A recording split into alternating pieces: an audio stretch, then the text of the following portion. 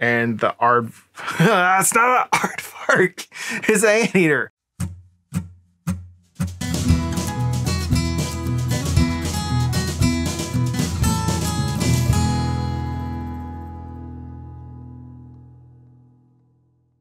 Happy Monday, everyone. Once again, I'm Chris Noosh, and I'm going to show you what I'm working on in my studio this week. It's Monday, and last week was unintentionally Frog Week. This week, I want to come into it a little bit more focused, a little bit more intentional. So this week's going to be intentionally Anteater Week.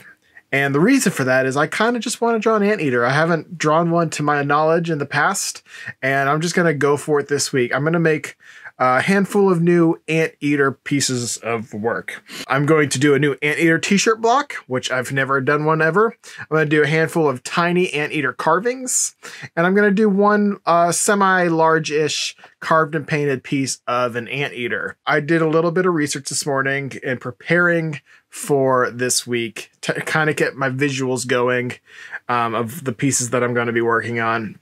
And I looked up some interesting facts about anteaters and basically some maybe not so interesting facts too, just like the basics. So I knew what I'm working with. And I'm going to tell you facts all week long, but I'm going to start today with the most interesting fact that I found today, and everything else will be downhill from here. Is that a good way to go about this? Maybe it is not, but you know, it's too late. Here we go. The most interesting fact that I learned this week was that the anteaters, they have a 2-foot long tongue that attaches to their sternum, which is the bone that all your ribs connect to in the front of your chest. And it goes in and out of their mouth up to, let me get this number right, 150 times a minute. That's like more than twice a second. That's crazy. Just in and out, in and out. So now I'm going to get started on sketching out my t-shirt block idea for the anteater, and I'll come back and explain to you what happened there and why I made the choices I did. So I'm going to go get sketching. I took a little inspiration for this sketch that I'm going to be using for the t-shirt block from the fact that giant anteaters can injure or kill humans who corner and threaten them with their giant front claws. So I put this giant anteater in a position where he has been cornered or threatened, and he's got his claws up like he's going to attack whoever has cornered or threatened him. That was the inspiration for this pose and this design that will be used for my t-shirt design that I'm going to be using for the armadillo. It's not an armadillo, but another fact. Some people would think that the giant anteater is a close relative to the, what are those things called? Aardvarks. But they are more closely related to armadillos. So, yes, the resemblance to anteaters are more based on they both live in the same environment, and they've kind of evolved to have similar traits based on needs. So it's kind of coincidence that they look like anteaters, but they look like they are anteaters. I am just bumbling all over the place. I have a couple sketches ready for my carving, and the painted carving that I'm going to be doing is this anteater on the telephone. I asked Paige to whirligig me again and tell me what I should pick or draw for this piece. And so it was an anteater talking on the telephone. So he's got a 90s style telephone there, corded. I like the cord. It's fun. I like the expression on the face too. And then I guess I could show you the finished version of the t-shirt design right there.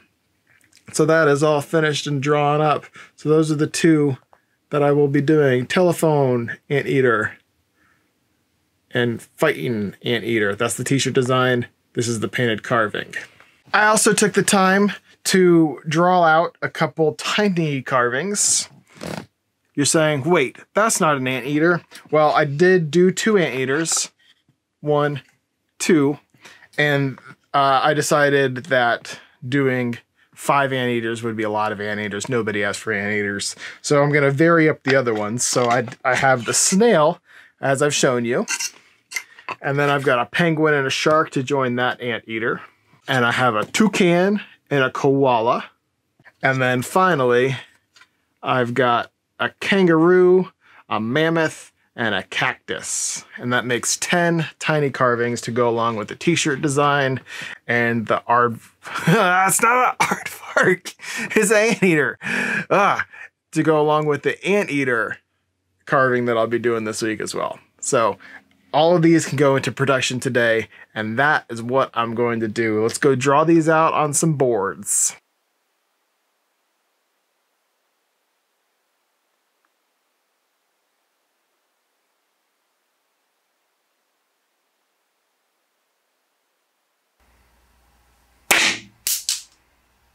Got all those pieces drawn out onto the wood. I've got the, right here, I've got the anteater for my t-shirt block drawn out onto 1/4" wood, and I use the 1/4" wood just because it's easier for storage. It allows me to store twice as many carvings for t-shirts as I would if I used 1/2" wood. And then I've got the other pieces drawn out onto the 1/2" wood because those are just going to be hanging on the walls, and it's 1/2" wood is easier to screw a stuff to hang it up on the walls with, like D-rings, and put a wire on the back of them. That's why I do that. I don't even know if I've said that in the past, but that is the reason. Well, for the next couple days, I'm going to be sitting here at my carving desk, carving out everything I just drew out into some boards. So let's get to work doing that. B, what you doing? Hey, what you doing, pup? All right, let's get carving.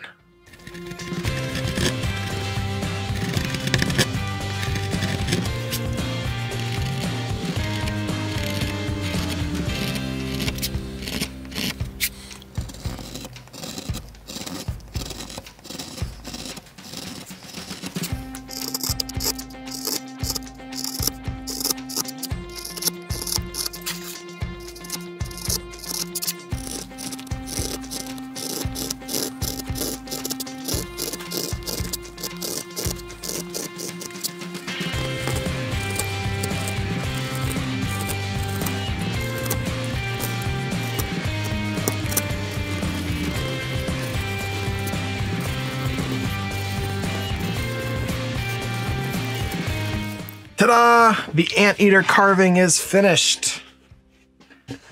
There's a lot of cool areas on this. I like the fur that's going on the knee. I like the rotation that's happening there. I think that looks really good. The bellies was challenging to carve out, but I think it's going to be successful when printed. I always like doing those little triangle fur marks. And then the tail looks all nice and fluffy.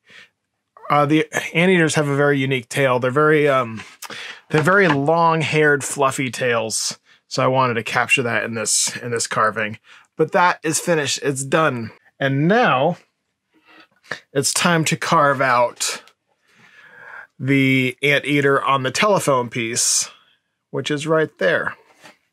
So I'm going to carve that out now. That one's just going to be a snap reveal, and then I'll start working on the tiny carvings.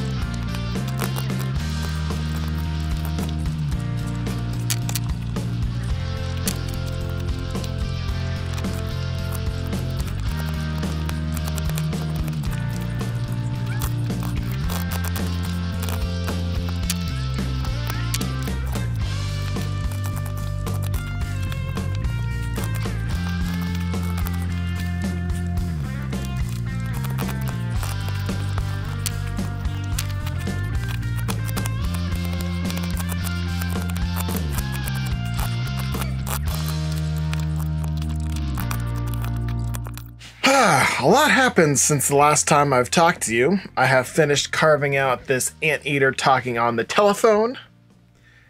That needs to be painted. And I have finished carving out all 10 of the tiny carvings that I said I was going to carve. Those are all done. Now it's time to paint. But before we paint, I have another anteater fact for you, because this is Anteater Week. Because why not? Something that I found actually pretty interesting about them is that they are nocturnal when they are living around people. So they will, avoid people.